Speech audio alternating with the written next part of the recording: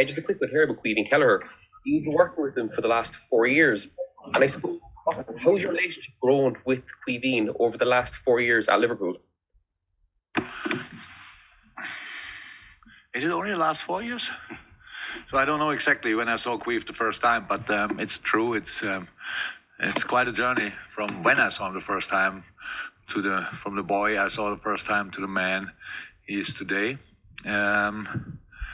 I saw from the first second that he's incredible talent. Then first John Achterberg. Then when Jack Robinson joined us, since then as well, the boys are very, very positive. And if you know how a football team works, and you know that the goalies are very often separate. So I don't see them all the time, but I see them in decisive moments.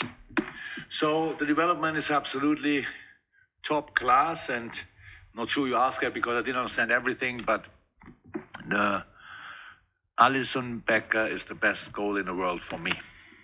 There are good goalies out there, but this goalie is absolutely insane. But to be 100% honest, for me, Caoimhin Kelleher the best number 2 in the world as well, especially for the way we play. And he had an incredible game. People asked me rightly before the final, like 2 weeks ago or something, if we will give Caoimhin another game to get some rhythm or whatever. And actually, to be 100% honest, it was the first time when I thought about it. Oh, yeah, there's no rhythm.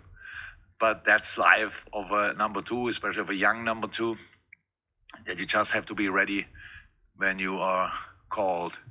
And the game he played tonight was absolutely incredible.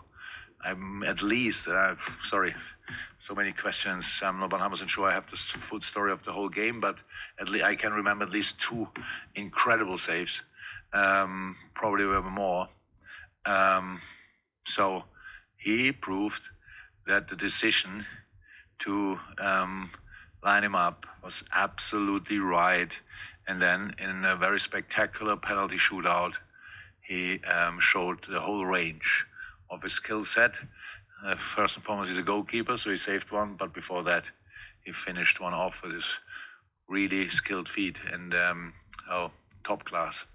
Dylan, we'll go to Neil Jones and then Zia. Neil first, though. Hi, Jürgen. First of all, congratulations. Thank you. Secondly, I'm sure as a manager you would pick that to go through 21, 22 penalties and 120 minutes. But in a way, is it the perfect way for this team to win because everyone contributed? There's 5 subs, 11 penalty takers, cleared people along the way. Is that the perfect illustration of what this team's about? Perfect would have been if we could have had more players on the team sheet already, because this is today I had to make a few really tough decisions, and I said the boys in the meeting when all the boys were in, even the boys who were not on a team sheet, I said this here is my squad plus, and now I have to be careful that I don't forget anybody, but plus Tyler Morton, who was not with us because he was here I hope, but not in the hotel because he's slightly injured. Connell, Owen, Harvey from the U18s. Not sure who I missed. All the boys were here. Elijah played some minutes as well. Elijah, exactly, played some minutes as well. Adrian saved our ass in Preston. So it is that the whole journey was absolutely outstanding. So we were lucky a little bit. Oh, we had Adrian at Preston. Then we scored the 2 goals. Without Takumi and without Divock, the goals they scored in the competition, we would not be here. And so then we were 3-0 down against Leicester. I think most of the people wrote us up in that moment, so we came back. Wonderful story, penalty shootout, won it. Then we had to change the way and the home game with Arsenal, 0-0 at home against 10 men. There was nobody really positive about the second leg, and we went there and won in a really nice manner. And now tonight facing Chelsea, come on, there was like two wild lions going for each other. That was absolutely crazy. They started better, we took over and were then better. Second half started again. with two really good moments of Chelsea. We sorted it again. And then in the end, everybody was tired on the pitch, obviously. And then you have to get through it. And then the penalty shootout is one of the most spectacular I ever saw. And yeah, absolutely great to win it like this. This is we call it the People's Cup, but the whole journey was a squad journey, and that's what I love most about it. Thanks, Neil. We'll go to Zia, and we haven't got too many other hands, but Zia next, and then this might conclude for us. Hi, Jürgen. Hi. Now, VAR was actually introduced to minimize the errors in football, as you know. But here we are discussing VAR again, because I personally was very confused about that Matip's disallowed goal. Now, how do you feel about that? And how do you feel about the progress we made with the VAR in football based on that decision tonight? I didn't see it back. So was there any doubt about the goal of Joel? I don't know.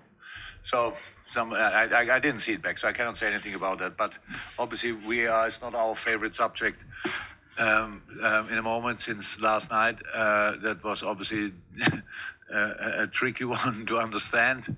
But today, I have no idea. Didn't see anything back, so cannot say anything about it. But obviously, there's still space for improvement. But that's how it is. Thank you. Thanks, Zia. And Chris Bascom from The Telegraph, I think this will conclude, because everyone looks like they want to go home. Chris? Yeah. Hi, Jürgen. You've spoken a lot, and the players have spoken a lot about how they wanted so much more with the trophies. And I just wanted to talk generally about the momentum and the feeling that a win like this gives you, with so much more still to play for this season. So it's good. Look, we were here and lost the final in a penalty shootout like 6-7 years ago. Afterwards, nobody talks about it. And it's like you were twice in Wembley, you lost both finals. It's not that it was the tight game. We were clear better in the second half against Man City that time. Should have won in the second half, didn't. Then a shootout, we lose 4-1. They finished them. They scored with all, I think, and we missed one. I'm not 100% sure. Don't know it anymore. That's life, huh? Of a professional sports person, that's life. Nobody. So now, in 10 years' time, nobody will ask, how did they win exactly against Chelsea? Just have to win it. Were we better tonight than that time against City? I'm not sure 100%. But we are more experienced. That's a massive difference. We don't get nervous when things don't go well. We keep really our nerves and stuff like this. We are, how I said, at the start of the game was clear better from Chelsea. But all of a sudden, we were really in the game, and then we let them run, and then we were the clear dominant team. I think I'm not sure 100%, but first half was like 63 something possession against Chelsea.